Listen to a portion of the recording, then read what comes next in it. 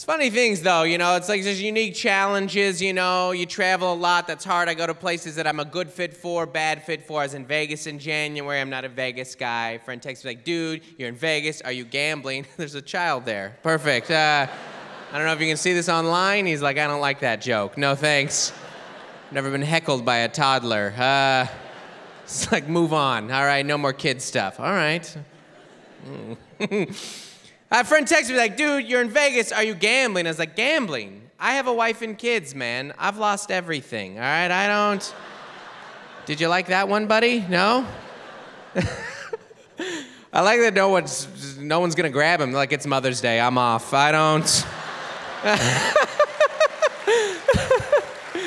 You roam free. Is Mom even here? I don't know. Yeah, her? You're all her? I don't know. Someone will raise him.